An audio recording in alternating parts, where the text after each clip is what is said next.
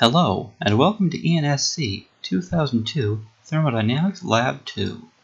In this video, we will review the equipment and go over Procedure 1, which will allow you to determine the volume ratio between two cylinders. The procedures for the second part of the lab will be covered in a follow-up video. The equipment for this lab consists of a control box, air pump, two cylinders, and a number of valves which connect the cylinders to the pump and to the environment. The larger cylinder is called the pressure cylinder, and air can be pumped into it, raising its pressure. The smaller cylinder is called the vacuum cylinder, and air can be pumped out, leading to vacuum conditions in the cylinder. If you look closely at each cylinder, you will see a small globe suspended on a filament. This is the temperature sensor. Because it is very small, it has low thermal mass, allowing it to track rapid changes in air temperature. If the valves are too high for you to view them easily, the apparatus may be carefully moved down to the floor. The valves are labeled on the top plate. The large wall valves, labeled 1, 2, and 3, connect the cylinders to atmosphere and to each other.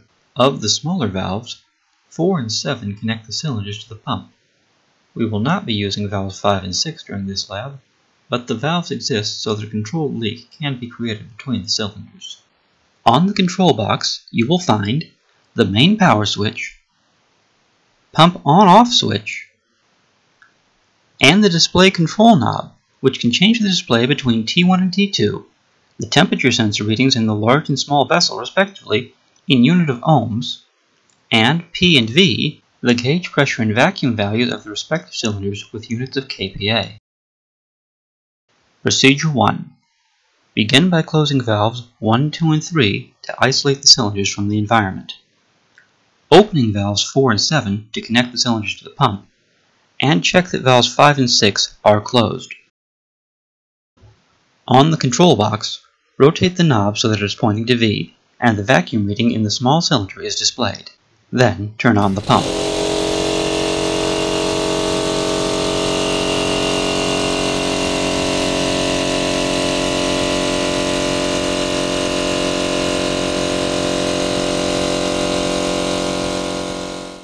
Turn the pump off when the vacuum value is between 30 and 35 kPa.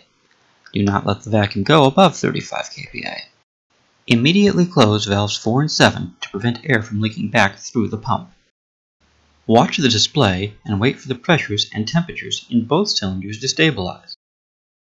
The video has been sped up, but stability is generally achieved in 1 to 2 minutes. Once stability has been achieved, use the display control knob to find the temperature and pressure for the large cylinder, and temperature and vacuum value in the small cylinder. These are the initial values of the system and must be recorded in your lab notes. Once the values have been recorded, you must open and close valve 2.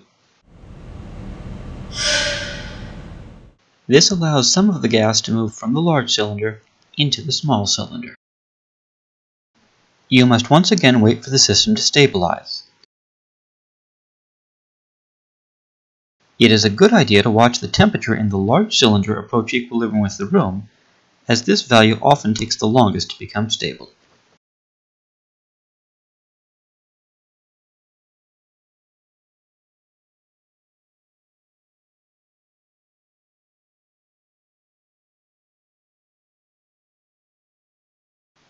Once the system is stable, use the display control knob to once again find the temperature and pressure for the large cylinder and temperature and vacuum value for the small cylinder. These values represent the final state of the system and must be recorded in your lab notes. Once all the values have been recorded, open valves 1, 2, and 3, as well as valves 4 and 7.